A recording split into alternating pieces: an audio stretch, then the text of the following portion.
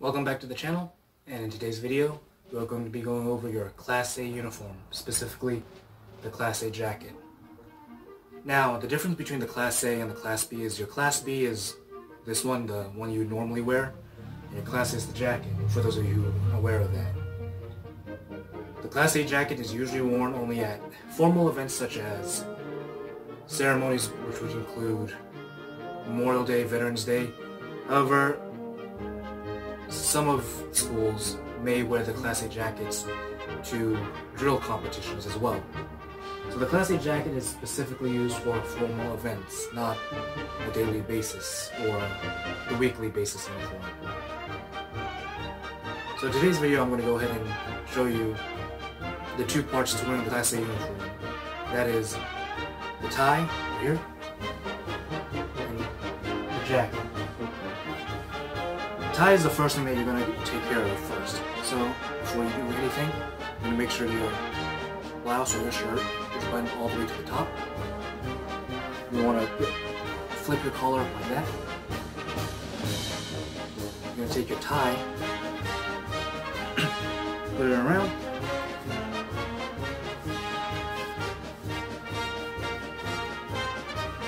Now, you specifically want the wider end to be longer than the shorter end on the right side of your body.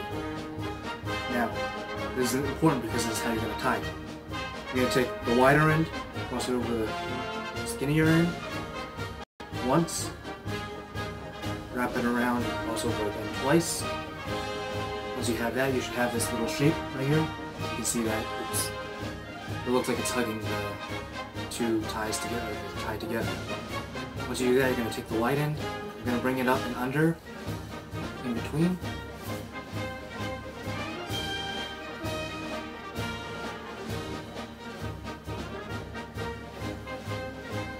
Make sure you don't get it knotted or tangled up in the process.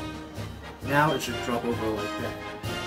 When it does that, you're going to take it and you're going to put it in the little flap or fold, whatever you would like to call it. It would be called a tie, but you'll put it in there. Pull down. Now you should have this shape right here. Once you have that shape, you will notice that the skinnier end is now shorter than the wider end. Once you have that, you're going to take the shorter end, you're going to grab the knot or the tie. You're going to take the shorter, skinnier end and pull that straight down. And you should get a nice tie. Now, ideally you want to do this in front of a mirror, so for me I have my mirror to my left. I'm going to go ahead and check. Make sure that it looks neat.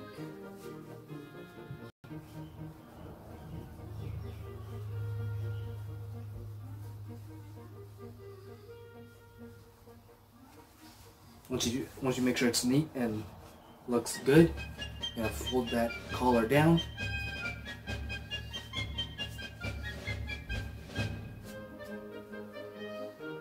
And now you have a nicely tied tie. Now for me this is the easiest way to tie a tie for when you have to wear your Class A jacket.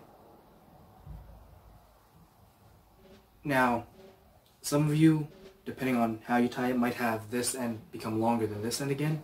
If that happens, you can go ahead and tuck it into your shirt, as so that way, if you have to take off your jacket for any reason, which usually you can't or you won't, but in the event you do or they let you,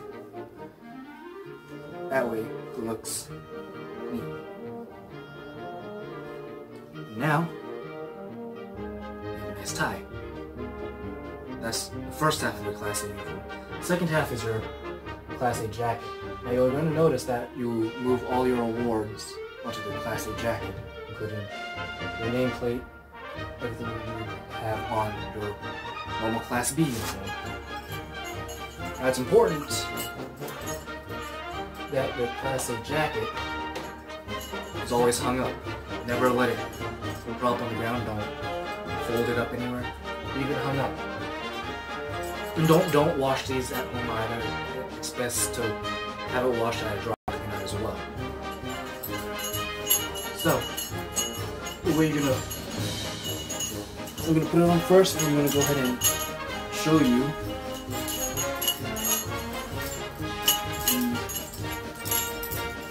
the uniform devices, not just what you usually have on a Class B, but what you would also be wearing with your Class A. Now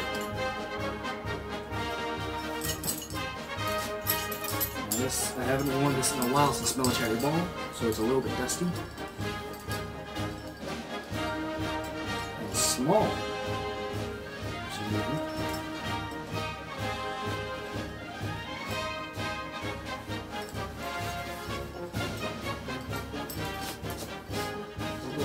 That's my fault.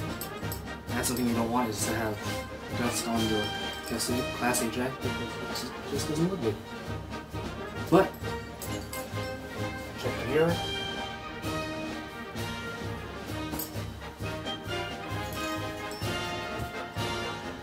And that's what your Class A jacket will look like. Now we're going to go ahead and go into the smaller details of your uniform first. We're going to go ahead and start off with the basics, the stuff you normally have on your Class B. I covered out my nameplate so that you don't, because you don't need to know. So your nameplate's going to go in the same place on your Class B. There's pockets. If you're female, it's going to be the exact same thing with your blouse. Same thing with your awards tabs, or special teams tabs is what we call them. Academic wreath, I'm not sure if all schools do this. I can't remember off the top of my head, but your academic wreath, same measurement. Same thing with your medals and your ribbons. Just a side note, I know some of you might be wondering why I have a mixture of Army and Navy ribbons. I went to both, and they let me keep, when I transferred over to Army, they let me keep the Navy ribbons. So, again, your awards are all the same. Shoulder cords, one on each shoulder. Highest one is on the left. Now, something you will notice is this and this, the J-bar and the disc, the JROTC torch disc is what it's commonly referred to as. So, this is something you'll only find on the Class A jacket, is the discs. The J-bar, or the JROTC bar, how you call it, will usually be only found on officer Class A uniforms. That's how you can, that's one way you can distinguish a cadet between NCO cadet and officer cadet. In the Class A is the J-bar. So the disc is going to go on your lapel at a quarter to an eighth, about a quarter of an inch away from the pocket. And the seam, the J-bar, I can see where it's correctly, it's going to be diagonal, and it's going to, if I remember correctly, it's been a while since I've worn this, and I haven't really messed with the measurements much. Of course, we all get a little bit rusty, but it should be about an eighth to a quarter of an inch away from the corner of your lapel. Now, if it's different, please correct me. It's been a while since I've worn this, as you can tell by the fat. After that, now although I'm indoors, just for make it more formal, please, no matter what, you will always wear your beret outdoors. Even if you're, some people will say that even if you're under a roof but there's no walls, like a lanai or a porch, it counts. Usually that only counts if it says no hat, no salute. But for the sake of formality, I'll put on the beret so you can see the full Class A uniform.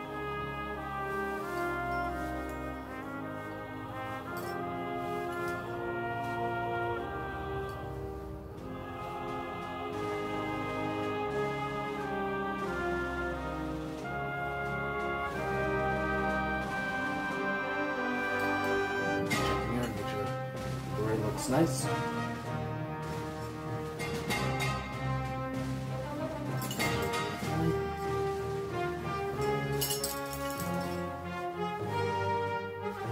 check your collar because that actually goes up as well.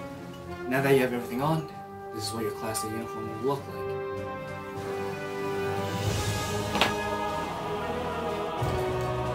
So, I hope this was somewhat helpful. Really, the Class A uniform is just like your Class B uniform. It's just these two are the only different. You can actually find the measurements for them in your cadet reference manual. I'm sure all JRC programs have it out. So, I hope you guys enjoyed it. If this helped you, if it did, consider subscribing to the channel, and I will see you in the next video.